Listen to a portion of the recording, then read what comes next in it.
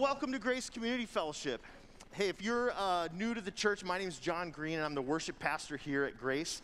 And I've been here 18 years. My wife, Amy, grew up here at Grace, and I've got 3 kids that are all middle schoolers. Well, I guess officially, 2 of them are high schoolers now, but they're all middle schoolers still, as far as I'm concerned. Happy Memorial Day weekend. Hey, this is a special weekend in our country where we remember those who have sacrificed their lives for our freedoms. So before we move on with our service today, here's what I want to do. I want to just take a moment and reflect as a church body on the fact that we have so much privilege to live where we live. And specifically, I want you to take a moment and pray quietly for Christians, for your brothers and sisters in Christ all around the world who do not enjoy the freedoms that you enjoy. And today, I read the news this morning that, so we, as a church, we help a church in Myanmar who they've been going through terrible political difficulty, and now there's a giant COVID outbreak in Myanmar, and they don't have the hospitals, and because of the military conflict, all of their infrastructure is broken, and so there's lots of problems there. So specifically pray for our brothers and sisters in Myanmar that we have helped support, but pray for Christians all over the world that do not enjoy the freedoms that we enjoy here in the United States of America as the body of Christ. So we're just going to take a moment and quietly reflect and pray for the church.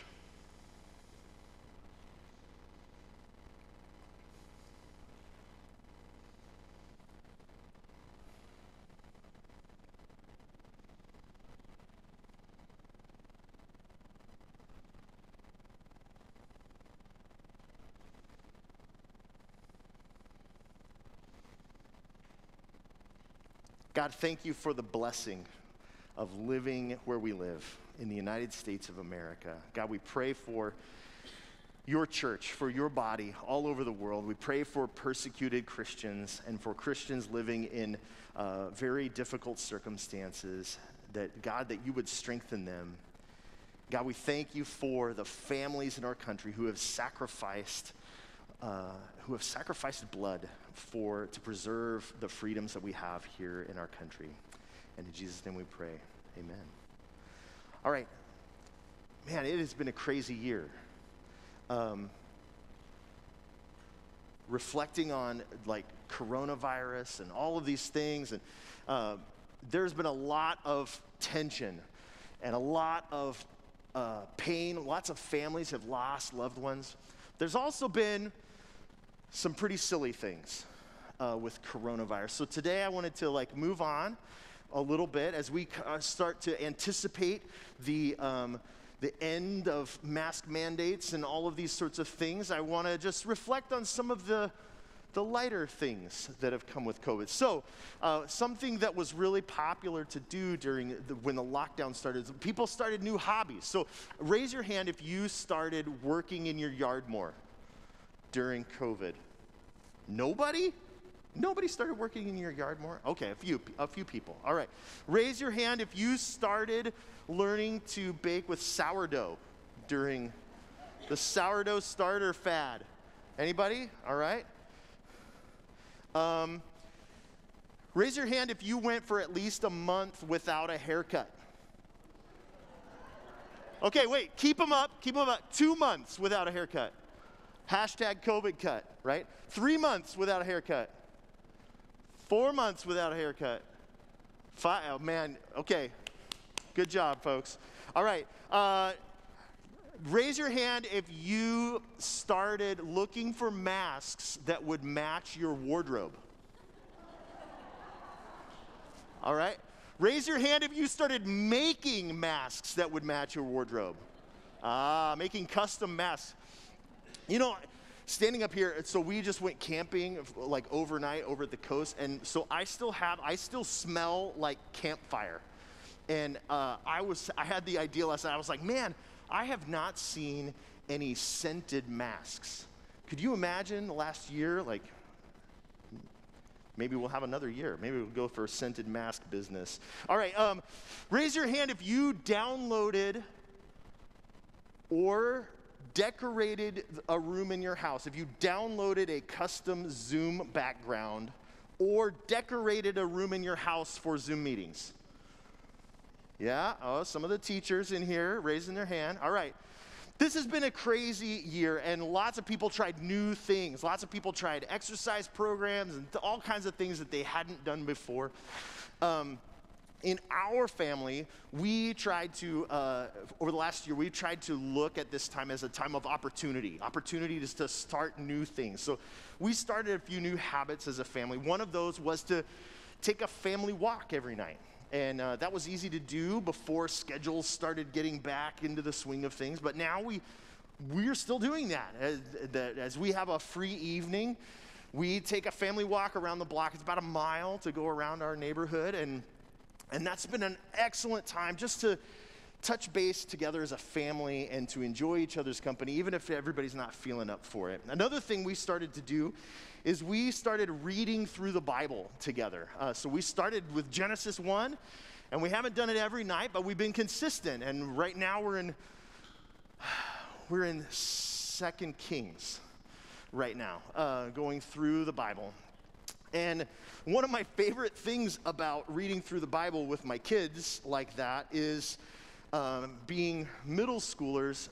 All of them have grown up hearing versions of Bible stories from the Old Testament, but then you go and you read them, and the best comment is like, whoa, that was not in the version I learned. And there are all kinds of those things, right? You don't hear about certain things. You don't hear about, one of my favorites is Ehud the judge in the book of Judge. Who knows about Ehud? Oh, yeah. Ehud's an assassin who stabs a guy, a Moabite king, who's so large that the dagger and part of his arm disappear into the stomach, and then he has to yank him out to disappear, to flee. How many of you knew that story? Did you know that?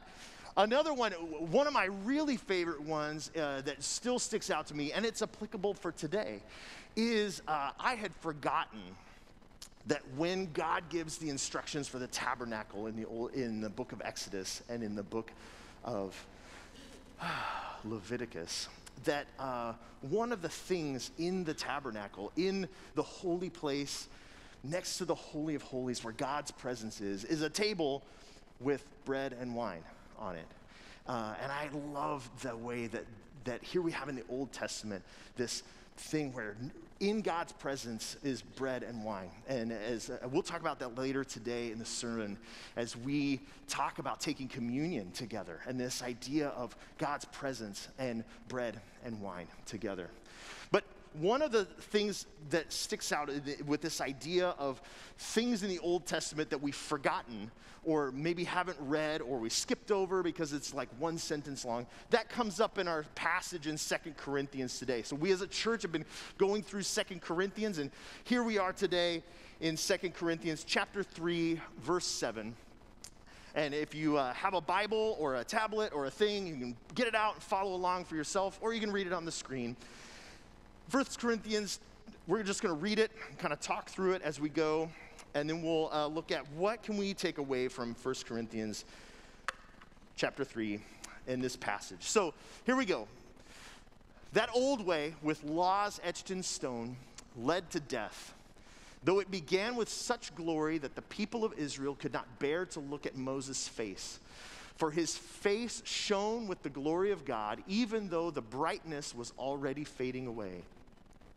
Shouldn't we expect far greater glory under the new way, now that the Holy Spirit is giving life? If the old way, which brings condemnation, was glorious, how much more glorious is the new way, which makes us right with God? In fact, that first glory was not glorious at all compared with the overwhelming glory of the new way. So if the old way, which has been replaced, was glorious, how much more glorious is the new, which remains forever? Since this new way gives us such confidence, we can be very bold. We are not like Moses, who put a veil over his face so the people of Israel would not see the glory, even though it was destined to fade away. But the people's minds were hardened. And to this day, whenever the old covenant is being read, the same veil covers their minds so they cannot understand the truth. And this veil can be removed only by believing in Christ. Yes, even today, when they read Moses' writings, their hearts are covered with that veil and they do not understand. But whenever someone turns to the Lord, the veil is taken away. For the Lord is the Spirit, and wherever the Spirit of the Lord is, there is freedom. So all of us who have had that veil removed can see and reflect the glory of the Lord. And the Lord, who is the Spirit, makes us more and more like him as we are changed into his glorious image. So what is Paul talking about with all of this, like old way, new way, all of this sort of stuff? Well, Paul is talking about a passage in Exodus chapter 34.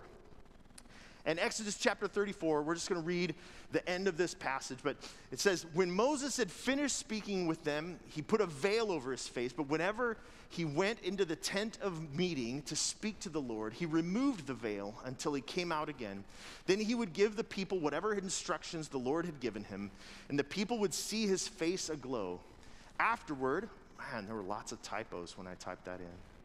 Afterward, he would put the veil on again until he returned to speak with the Lord. So this is one of those passages. I think everybody knows about Moses going up to the mountain, speaking with God, getting the Ten Commandments, coming down. There's a golden calf that the Israelites had made. How many of you knew that part of the story? Yeah, but did you know that Moses smashes the tablet, goes back up on the mountain, gets a second group of tablets, and then comes back again, and his face is glowing? Raise your hand if you knew that part. Yeah, right? There's not as many people. So there are always these things that we skip over. And so what is this talking about? Well, this is talking about how the presence of God's Spirit is important in the Old Testament. We have this situation where God's presence is so great and so massive that Moses can't even bear to look at God. And he hides behind a rock, and God passes by him. But then we see that we're in the camp of the Israelites, and when they make the tabernacle, God's presence comes down in pillars of smoke and fire so that all of the people can see God's presence. And in the Old Testament, throughout the Old Testament, God's Spirit being with the people is important. But God gives the law, but Paul is saying that the law is old. It's passing away. But the new covenant, the new presence of God is eternal. It's not passing away. So what does that mean? Well, the first thing it means is that my hope comes from the Spirit. My hope comes from the Spirit of God. So in the Old Testament, when we read through the Old Testament, we see that Israel is hopeless without God's presence. Anytime they try to go into battle without God's presence, they lose. Anytime they worship another God, God's presence leaves them. And we read in the Psalms lots of times where the psalmist says, stay close to me, give me your presence, God. So just like Israel, I only have hope when the Lord is present with me. But God's presence with us is not the same as the Old Testament. And that's an important thing for us to remember.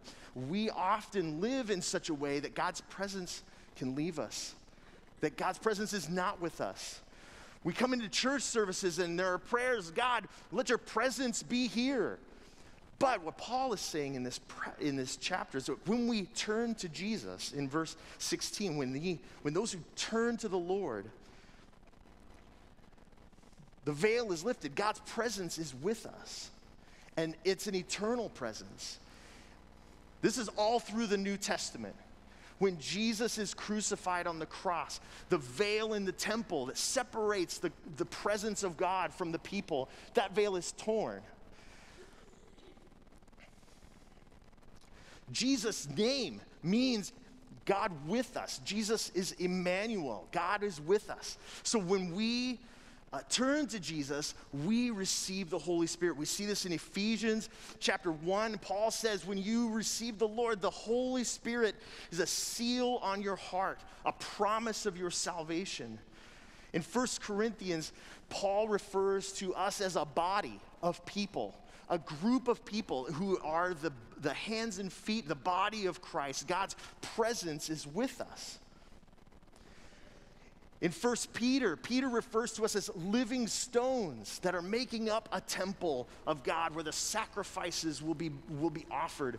That there is no longer a place where God's presence exists, that like a temple, but rather that we are the place where God's presence exists. When you trust in Christ, you have God's presence in you. And so Paul is saying here that if the old way was awesome, God met with Israel. God went to the tent of meeting. He led them through the desert. There are miracles and seas parting and fire and smoke and all these crazy things going on. And God personally writes down what he wants for Israel to do, and he gives them the distinguishment. And he says, if you follow this, I will be with you, and I will bless you, and you'll be a light to the nations. That was awesome. But it's gone.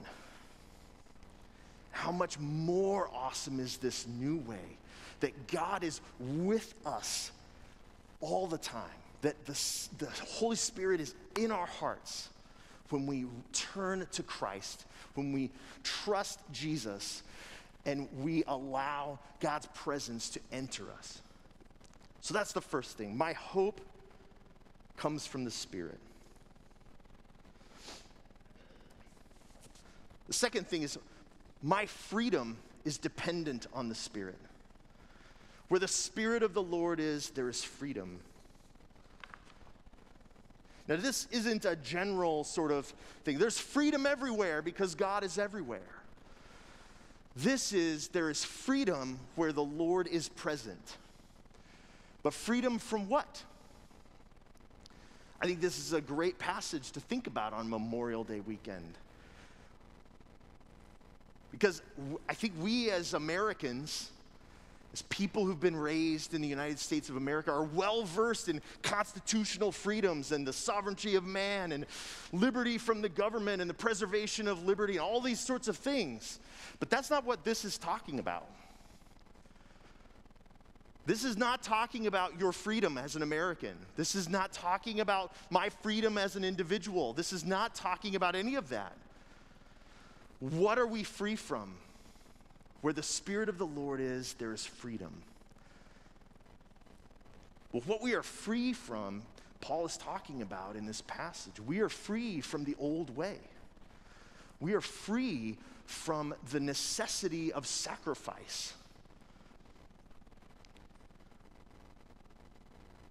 Paul makes the comment in this passage, he makes it in Romans, he makes it in several other places, that the law represents the condemnation and death of us. The law leads us to death. And when we have God's presence with us, we are free from that law. We are free from the duty of sacrifice because of the sacrifice of Jesus. We are free from the duty of the law because of the grace of God. We don't have to earn it anymore.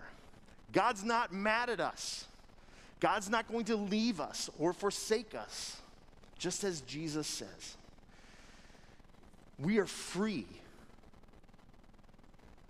Just let that sink in for a second. Because often we do not live as though we are free. We do one of two things. One, we don't live as we're free. We live as though we still have to earn it. I still have to earn God's favor. I still have to earn God's love. I still have to earn it. I still have to sacrifice for God. Or the other way that we live is that we abuse that freedom. Just as Paul says in Romans, if grace abounds, should I sin so that I'll get more grace? Or in 1 Corinthians where Paul says, everything is lawful for me, but not everything is profitable. I'm free to do lots of stuff now. I don't have to follow the rules. But that doesn't mean I should do those things. we abuse our freedom. We begin to believe that our freedom is about us. And both of those are wrong. We don't have to earn it. The sacrifice is already made. But we also can't abuse it. Every time we see in the Old Testament and in the New, in Revelation, we see people exposed to God's presence. They all have the same response. And it's not throw a party. And it's not stand there and go, man, I'm awesome, I'm free. It's face to the ground, bended knee. I am not worthy of this. And I think maybe too often we as Christians don't have that attitude. I am not worthy of God's grace. God is holy, and I am not. God is sovereign, and I am not.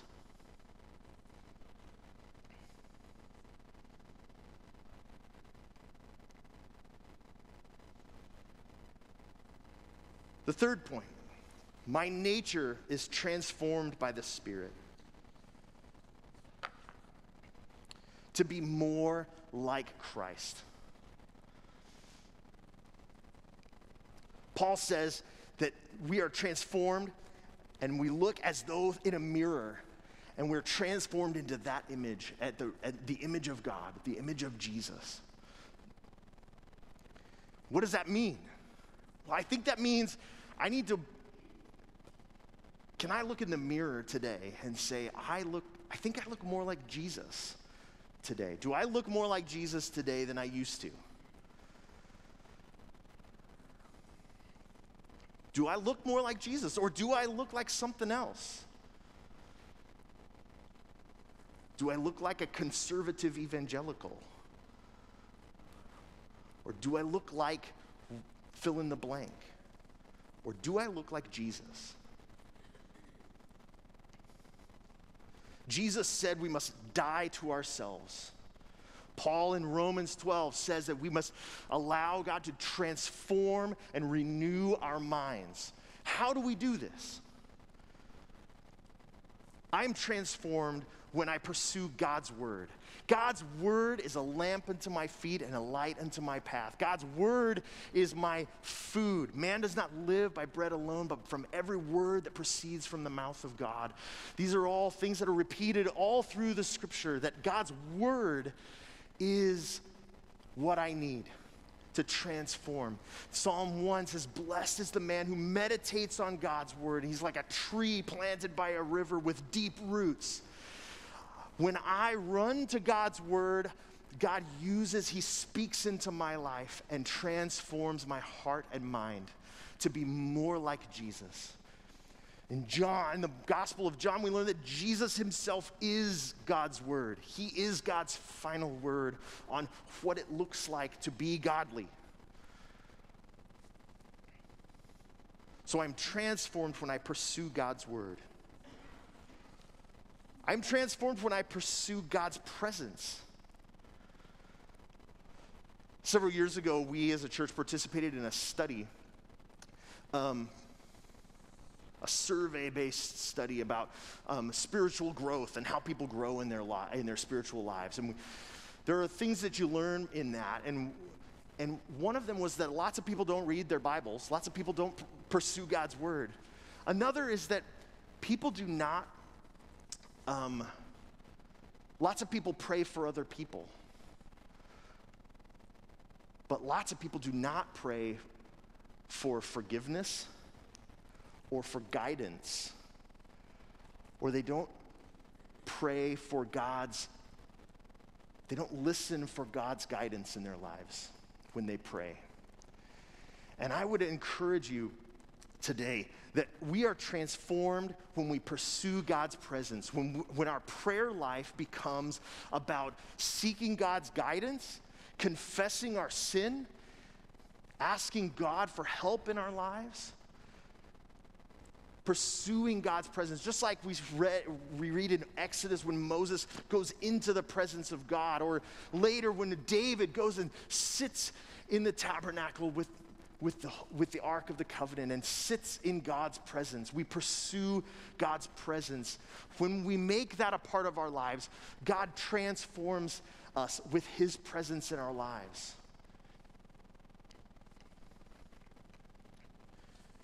Because part of God's presence is that we become aware, just like Isaiah and just like Moses, we become aware of our sin. We become aware of how we're not worthy of God's presence, how we're not worthy of what God is giving us. So the third thing, we are transformed when we listen to God's convicting. When God convicts us and we obey and we repent, and we do that repeatedly, God transforms us.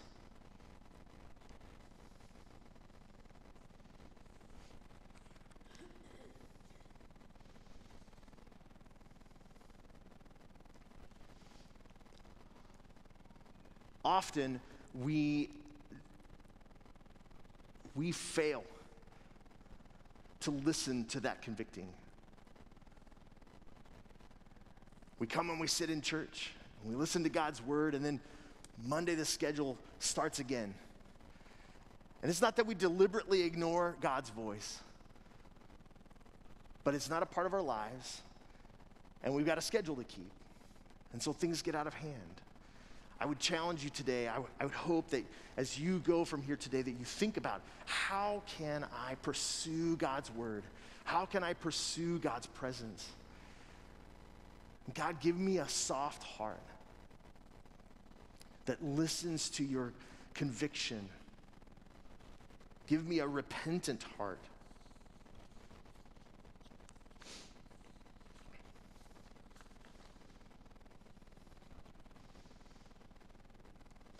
So today, as we read this passage, I have two challenges for you. We read about Moses. We've seen how in Moses, we know the story. Moses goes up onto the mountaintop and he experiences God's presence, and he comes back down and there's awful stuff happening. And he goes back up onto the mountaintop and he experiences God's presence.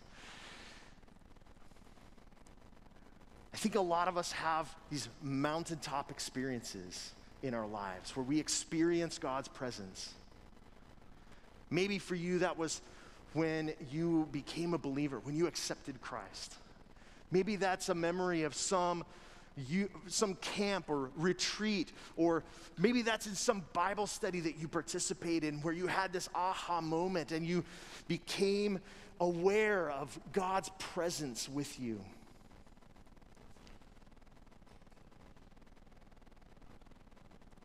For me, I have one. I was at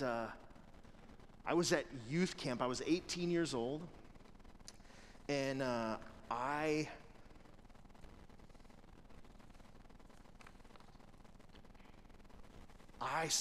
was like, I cannot stand up. I have to sit down. And I was listening. We were singing the songs, and it was camp songs. Like, hallelujah, hallelujah, stuff like that, right? And all of a sudden I was like, man, I have to sit down. I could not stand, and I just started weeping. And I knew in that moment that God had something to say to me. So I stayed there for like an hour. And I knew coming out of that evening, the following weekend, we went back home. I knew that God was calling me to a life of ministry, that God wanted me to serve as a pastor in some way, in some form. So I came home from camp. That following Sunday, I walked the aisle at my church during the altar call, and I made a public declaration that I was going to follow God and his call into ministry. But I knew in that moment that it was God's presence. A few years later, I was in a seminar at a conference, and I was listening. I was 19, so I guess it wasn't a few years later. I was 19, and I was sitting in a conference. I went to this presentation about about how the Southern Baptist Convention, because I grew up Southern Baptist, how the Southern Baptist Convention was going to approach the Olympic Games in Atlanta, Georgia, the following summer. And I knew I was going to be in Atlanta. I can't explain it, how I knew, but I knew. And I went through the whole application process, and I ended up in Atlanta, Georgia. And there are some other details there that it was very much a confirmed thing for me, that God had called me there. So maybe you have memories like that. Maybe you don't. Sometimes people don't have those memories. But I think if we think back in our lives, many of us, whether it's some experience in God's created world, maybe it's some experience in a Bible study or at a camp or at a retreat where you've been aware of God's presence. My challenge to you in those moments, as you think of those, is to not let that fade. We read here that Moses comes down from the mountain, his face is aglow, right? Many of us have had that experience of the proverbial face aglow. And Moses, because his face is glowing, he puts a veil on to cover it from the people of Israel so that they're not threatened or scared. But Paul says, because their hearts were hard. Don't let your glowing face fade. Seek God's presence. Seek God's presence so that you are continually in God's presence, so that your mountaintop experiences don't fade away from your memory. Don't let the mundane, ordinary parts of life take away from God's glory in your life. The second thing would be to stop settling for wearing veils. Paul says when we trust Christ, the veil is taken away. But I think a lot of times we just put on veils, like masks, and maybe we make our own little veils that we like to put on. And we put veils on, things that obscure our view of God's glory. Things that become distractions from seeing God's presence for what it is. There's a whole list of common ones. I don't think I need to list them. But don't settle. Stop putting on veils. Stop putting on distractions from God's presence. C.S. Lewis, there's a quote that I love from C.S. Lewis when he's talking about, in one of his writings called The Four Loves, and he's talking about when we seek relationships from other people and we seek lots of things, and it says this is the quote: "It would seem that our Lord finds our desires not too strong, but too weak. We are half-hearted creatures, fooling about with drink and sex and ambition when infinite joy is offered to us. Like an ignorant child who wants to go on making mud pies in the slum because he cannot imagine what is meant by the offer of a holiday at the sea. We are far too easily pleased." I think that echoes what Paul is saying here, that the newness of the presence of God, the Spirit's presence in our lives, is immeasurably glorious. Compared to all of the fading and temporary things that we busy ourselves with, God's Spirit is eternally glorious. And just like Jesus says, don't worry about treasures on earth where moth and rust will destroy and decay it, but store up treasure in heaven. Set your mind on eternal things, on things of God. Don't allow yourself to be too easily pleased with temporary things.